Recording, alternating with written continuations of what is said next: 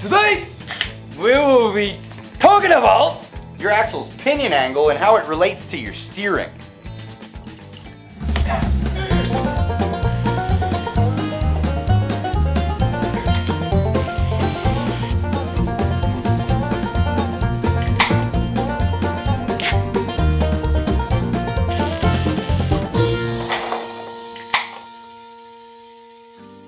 Hey folks! I'm Clyde and this is Tommy. Welcome to the Roadhouse! Cheers!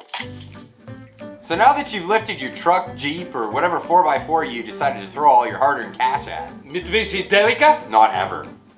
You might find yourself on the internet getting all kinds of expert advice on driveline angles. Hey Clyde, it says that if I don't point my pinion right at my transfer case, then I'm stupid and I'm gonna die. No way. Die! Let me see. Who writes these posts? I'm good.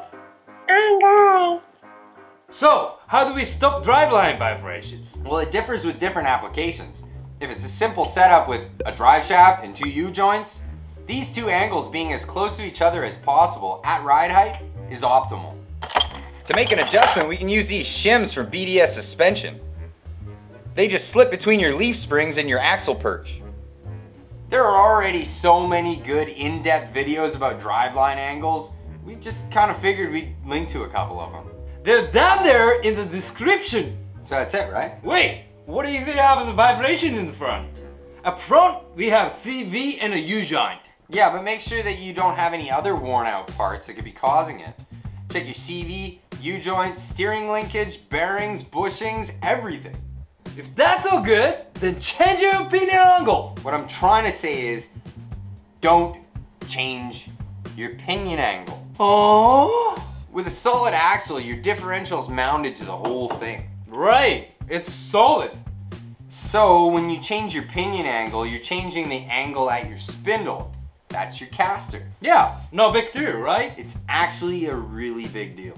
Having your caster set in the positive or right back position gives your steering linkage a resting pose, if you will, where you can drive in a straight line and not put any unnecessary stress on the steering components. Positive caster is also the reason why when you've finished making a turn, you can let go of the wheel and everything returns to center. What's a few degrees gonna do? Well, we only have about 5 degrees of caster. How much are you planning on moving it? 8 degrees. Man, that's gonna put us like way into the negative. Like our budget?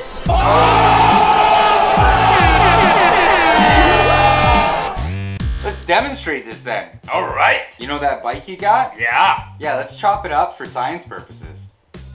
Go suit up.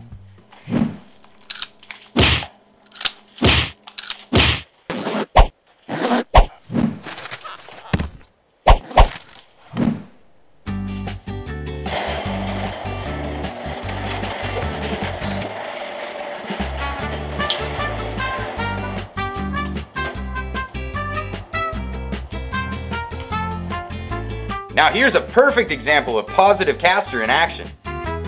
Notice how easy it is for Tommy to keep the wheel exactly where he wants it.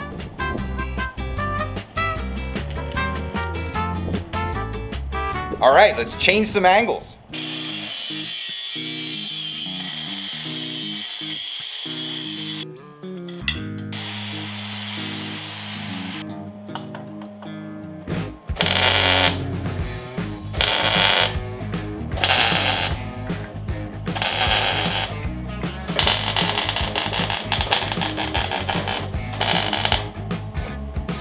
See how it goes this time. Yeah. Oh no!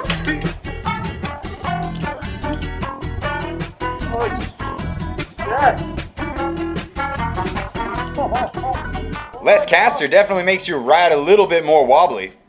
But maybe we should go full retard like our internet advisors suggest.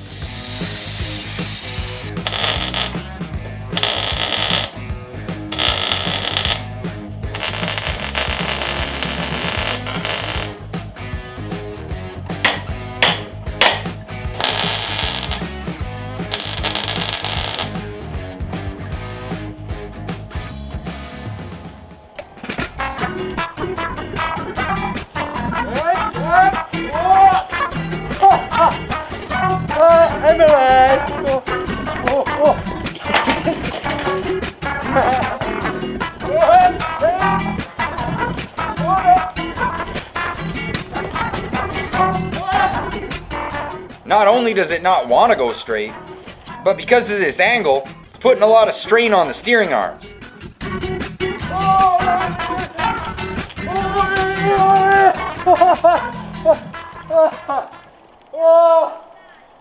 Oh, shaky. I think we proved the point, Tommy.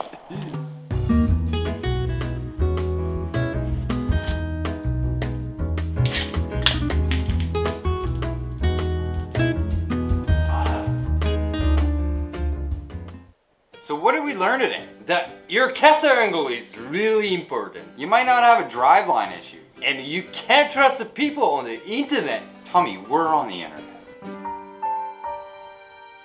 If you think that there's something that we missed, or you just think that we're dead wrong, express yourself. You know where to do it. Otherwise, we'll see you in the next episode. Remember, we're only fixing shit that's actually broke. What do you guys want to see? Leave a comment down below. Hit the like button and subscribe! They're down there in the description. So that's it, right? Wait, what if you have a vibration in the front? Are you drunk? A little bit.